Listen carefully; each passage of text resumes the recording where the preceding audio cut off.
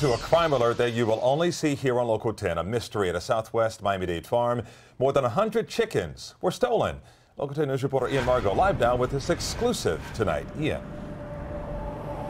Calvin, this farm's been around for 26 years. They've dealt with some theft before, but never anything like this.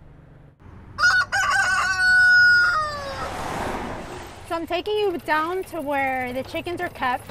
At the Huevo y Papaya fruit stand in southwest Miami-Dade, the chickens are allowed to roam free.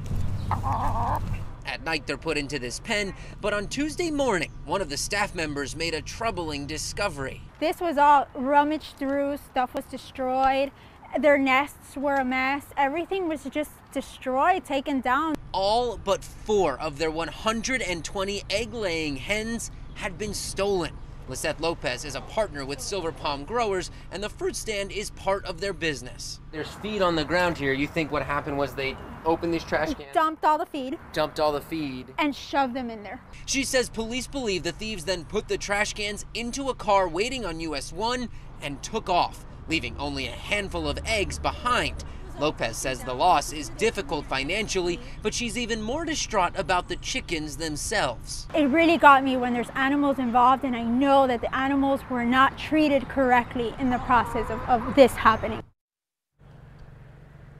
And so the farm backs up to US 1 right at Southwest 244th Street. That's where police believe this car was waiting, and they're asking people if you saw anything last night, anything suspicious looking in this area, to let them know. So if you know anything, if you saw anything, call Miami-Dade Crime Stoppers at 305-471-TIPS. Live in Southwest Miami-Dade, I'm Ian Margot, Local 10 News.